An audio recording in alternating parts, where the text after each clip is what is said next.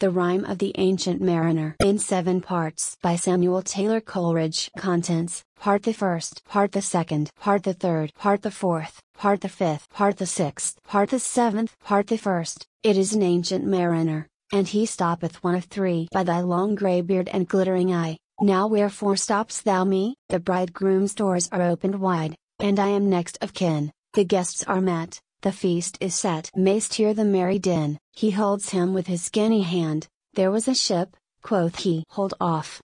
Unhand me, greybeard loon. Eftsoons his hand dropped he. He holds him with his glittering eye. The wedding guest stood still, and listens like a 3 years child. The mariner hath his will. The wedding guest sat on a stone. He cannot choose but hear. And thus spake on that ancient man, the bright-eyed mariner. The ship was cheered, the harbour cleared. Merrily did we drop below the kirk, below the hill, below the lighthouse top. The sun came up upon the left, out of the sea came he. And he shone bright, and on the right went down into the sea. Higher and higher every day, till over the mast and noon. The wedding guest here beat his breast, for he heard the loud bassoon. The bride hath paced into the hall, red as a rose is she, nodding their heads before her goes the merry minstrelsy. The wedding guest he beat his breast, yet he cannot choose but hear, and thus spake on that ancient man, the bright-eyed mariner. And now the storm blast came, and he was tyrannous and strong. He struck with his overtaking wings, and chased south along, with sloping masts and dipping prow, as who pursued with yell and blow. Still treads the shadow of his foe, and forward bends his head.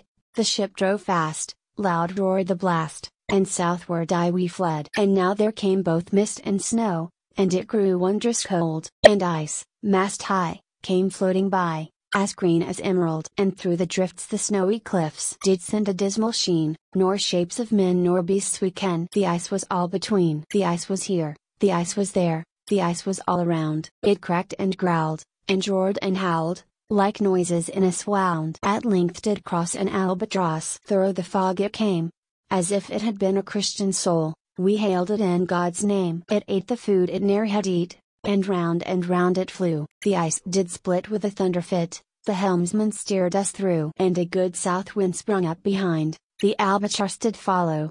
And every day, for food or play, came to the mariner's hollow. In mist or cloud, on mast or shroud, it perched for vespers 9, whiles all the night, through fog smoke white, glimmer the white moonshine. God save thee, ancient mariner, from the fiends that plague thee thus. Why look'st thou so?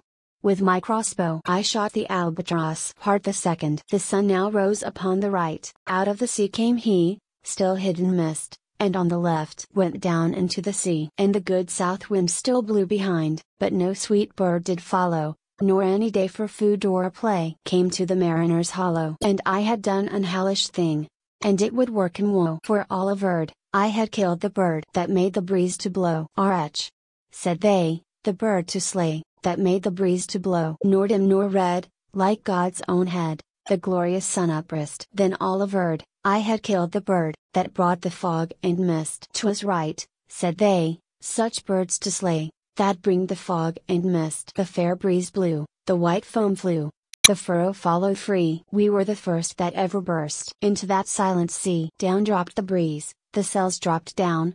'Twas sad as sad could be, and we did speak only to break the silence of the sea. All in a hot and copper sky, the bloody sun, at noon, right up above the mast did stand, no bigger than the moon. Day after day, day after day, we stuck, nor breath nor motion, as idle as a painted ship upon a painted ocean. Water, water, everywhere, and all the boards did shrink. Water, water, everywhere, nor any drop to drink. The very deep did rot. O Christ, that ever this should be. Yea, slimy things did crawl with legs upon the slimy sea. About, and reel and rout. The death fires danced at night. The water, like a witch's oils, burnt green, and blue and white. And some in dreams assured were, of the spirit that plagued us so. 9 fathom deep he had followed us from the land of mist and snow. And every tongue, through utter drought, was withered at the root. We could not speak, no more than if we had been choked with soot. Ah!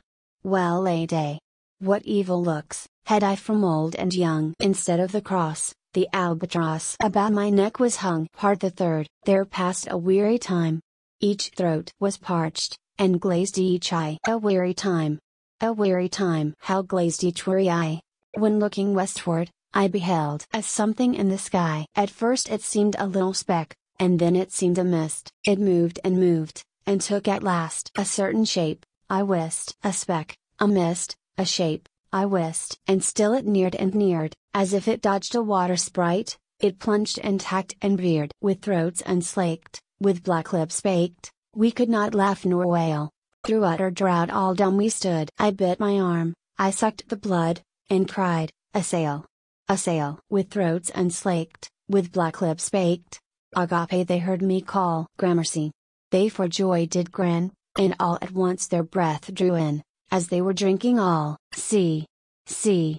I cried, she tacks no more hither to work us weal. Without a breeze, without a tide, she steadies with upright keel. The western wave was all a flame. The day was well nigh done. Almost upon the western wave rested the broad bright sun, when that strange shape drove suddenly betwixt us and the sun. And straight the sun was flecked with bars. Heaven's mother send us grace, as if through a dungeon grate he peered, with broad and burning face. Alas!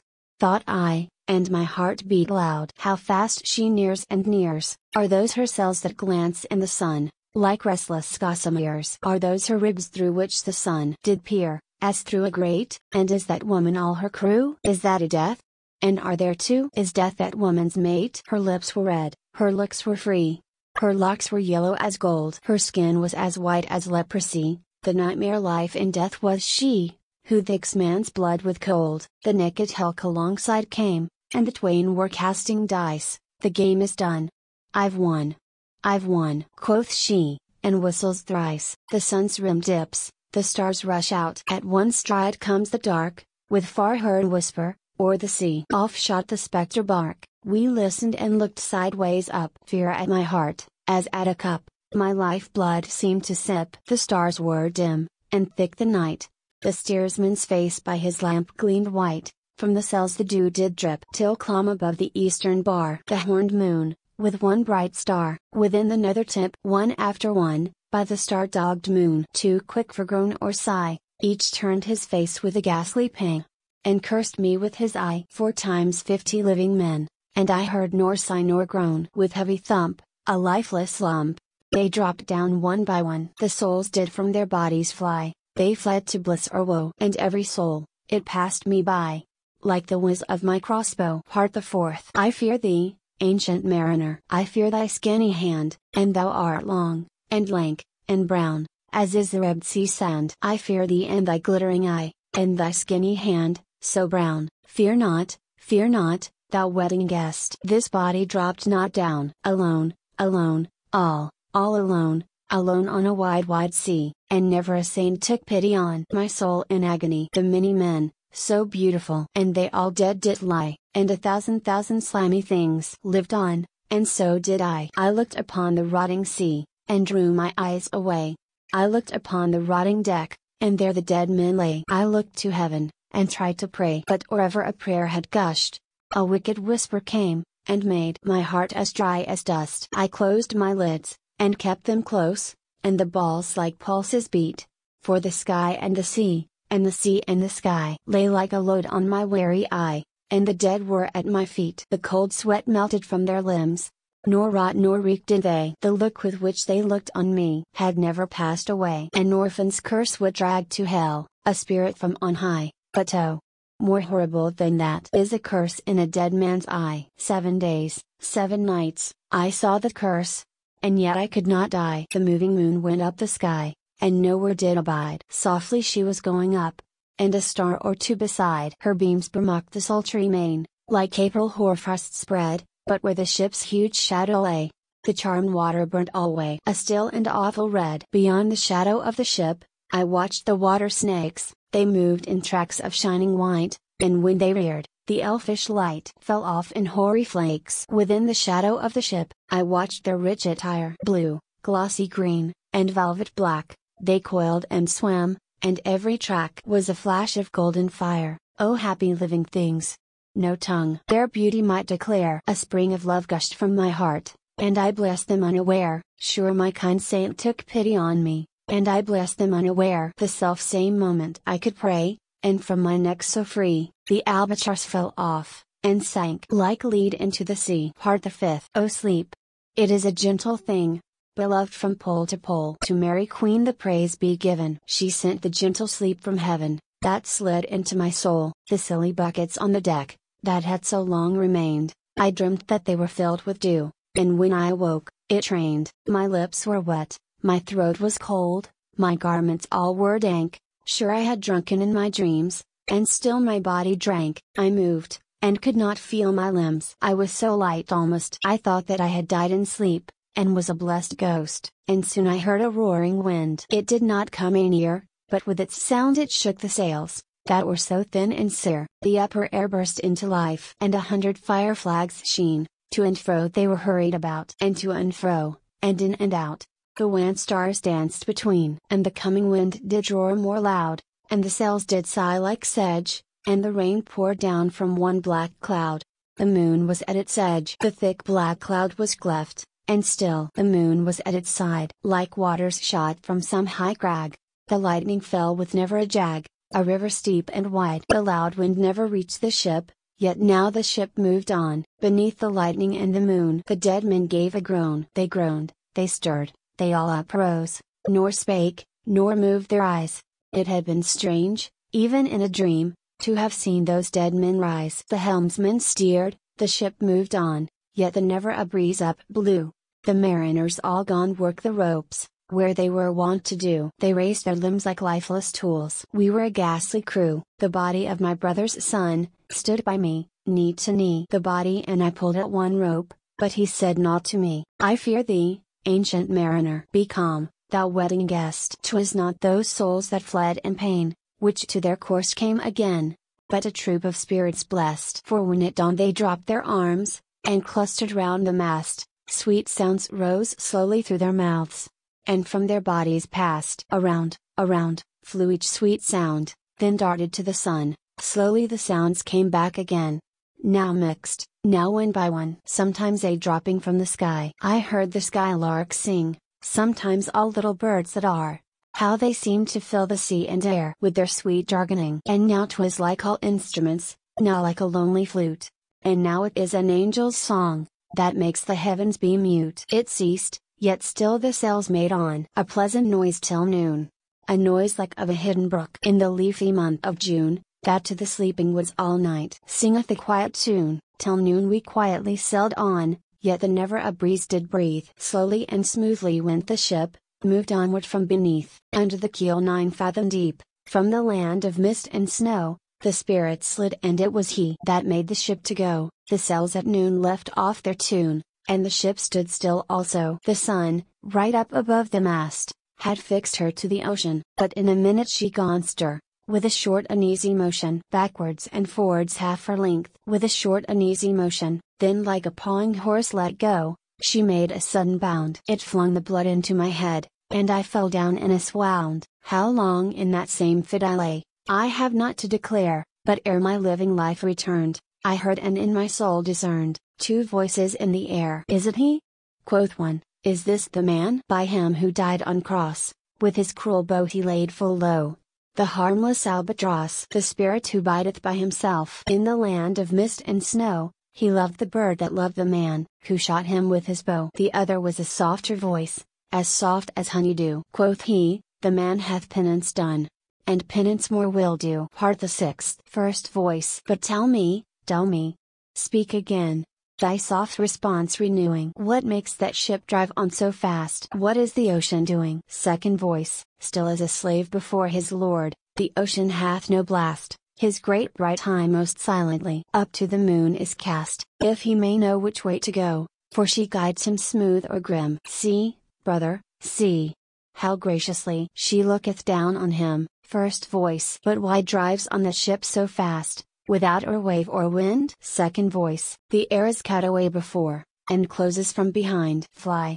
brother, fly.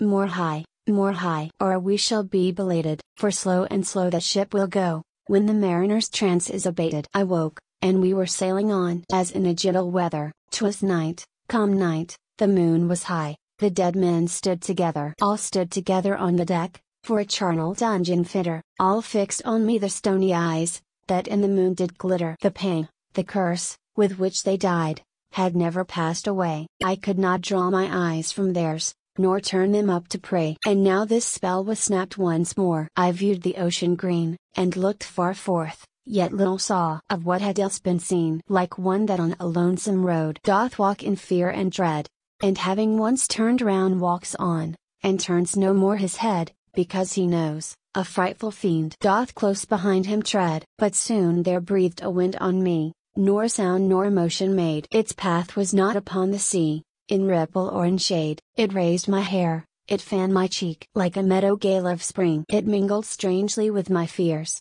yet it felt like a welcoming. Swiftly, swiftly flew the ship, yet she sailed softly too. Sweetly, sweetly blew the breeze. On me alone it blew. Oh, dream of joy! Is this indeed the lighthouse top I see? Is this the hill?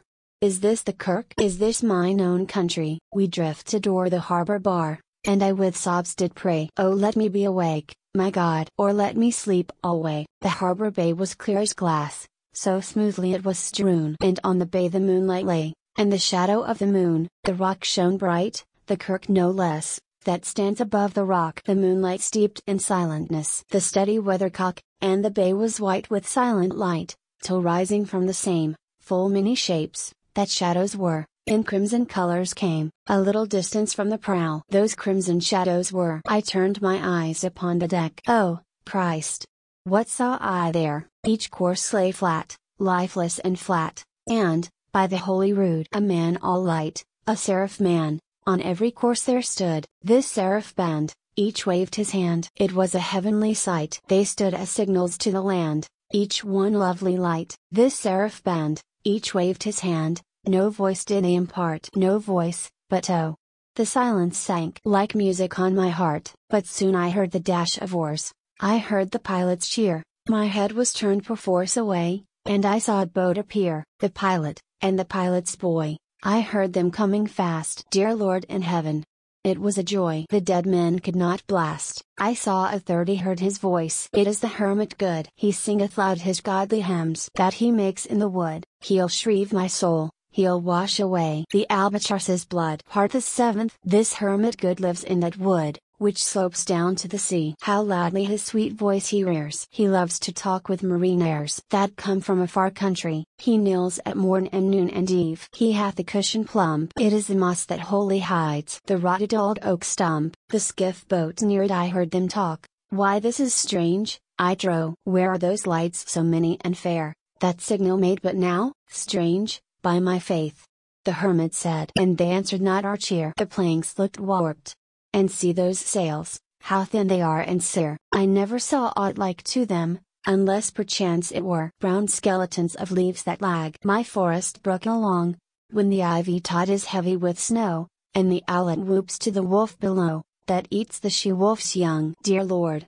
It hath a fiendish look. The pilot made reply. I am afeard. Push on, said the hermit cheerily. The boat came closer to the ship, but I nor spake nor stirred. The boat came close beneath the ship, and straight a sound was heard. Under the water it rumbled on, still louder and more dread. It reached the ship, it split the bay, the ship went down like lead. Stunned by that loud and dreadful sound, which sky and motion smote, like one that hath been 7 days drowned. My body lay afloat, but swift as dreams, myself I found. Within the pilot's boat. Upon the whirl, where sank the ship, the boat spun round and round, and all was still, save that the hill was telling of the sound. I moved my lips, the pilot shrieked and fell down in a fit. The holy hermit raised his eyes, and prayed where he did sit. I took the oars. The pilot's boy, who now doth crazy go, laughed loud and long, and all the while his eyes went to and fro. Ha! Ha! Quoth he, full plain I see, the devil knows how to row. And now, all in my own country, I stood on the firm land. The hermit stepped forth from the boat, and scarcely he could stand. Oh, shrieve me, holy man! The hermit crossed his brow. Say quick, quoth he, I bid thee say. What manner of man art thou? Forthwith this frame of mine was wrenched with a woeful agony, which forced me to begin my tale. and then it left me free. Since then, at an uncertain hour, that agony returns, and till my ghastly tale is told, this heart within me burns. I passed, like night, from land to land. I have strange power of speech. That moment that his face I see, I know the man that must hear me. To him my tale I teach. What loud uproar bursts from the door! The wedding guests are there, but in the garden bower the bride and bridemaid singing are. And hark the little vesper bell, which biddeth me to prayer. O wedding guest! This soul hath been alone on a wide wide sea, so lonely 'twas, that God himself scarce seemed there to be. O sweeter than the marriage feast, 'tis sweeter far to me, to walk together to the kirk with a goodly company. To walk together to the kirk, and all together pray, while each to his great Father bends, old men, and babes, and loving friends, and youths and maidens gay. Farewell, farewell. But this I tell, to thee, thou wedding guest. He preth well, who loveth well both man and bird and beast. He preth best, who loveth best all things both great and small, for the dear God who loveth us. He made and loveth all. The mariner, whose eye is bright, whose beard with age is hoar, is gone, and now the wedding guest turned from the bridegroom's door. He went like one that hath been stunned, and is of sense forlorn. A sadder and a wiser man, he rose the morrow morn,